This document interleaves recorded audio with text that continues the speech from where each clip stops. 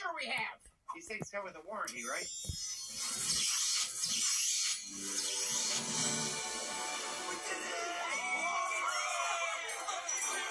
Thanks, Giancarlo. I owe you one. We thought you abandoned us like a coward. And give up the chance to swoop in like a hero? Come on. You know me, girl. I was wrong, Scratch. You might actually be a good chairman after all. Here, here! To the greatest chairman there ever was.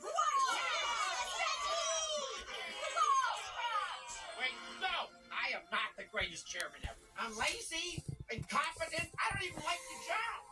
This whole mess was my fault. I shouldn't be the chairman anymore. But it's the rules. And as the chairman, I make the rules. As chairman of the ghost world, I set a new decree. The rogue shall fly free to seek the ghost most worthy.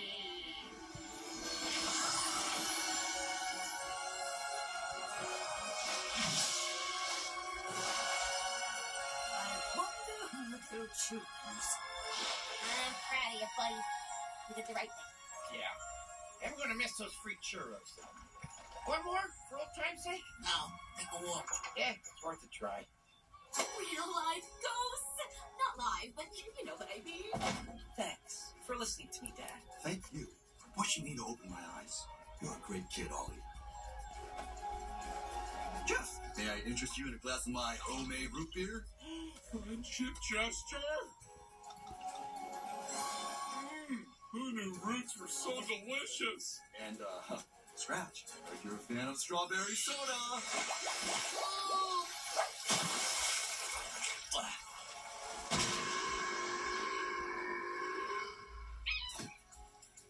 Oh, Reuben, we're gonna get along just fine. Aw, look at you getting along with everyone. Hey, I guess that's just something to do now. You're rubbing off on me, Mal. Best friends forever. Is that us? And Molly McGee.